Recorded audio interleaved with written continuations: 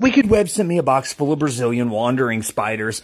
This right here, we're taking a little bit more precaution because this is a Brazilian wandering spider. I don't want to get bit by that. Some of these are kind of small. A couple of them are relatively large. We got 4 in all, and I already had 2. So let's go ahead and see how this goes.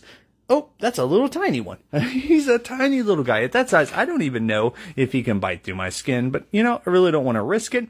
Very beautiful little spider. I think that these are some of the most dangerous to work with in the world. Number one, you can see how he's raising his front legs. That means he's defensive. Not only that, he can climb up sheer surface. So even though I have a backup container, doesn't mean he can't scale it faster than I can catch him. Ah! Oh, wow. Sorry about the stupid noise. He was, yeah, we just held a Brazilian wandering spider. I was not planning on doing that tonight. Oh, man. That, wasn't expecting it.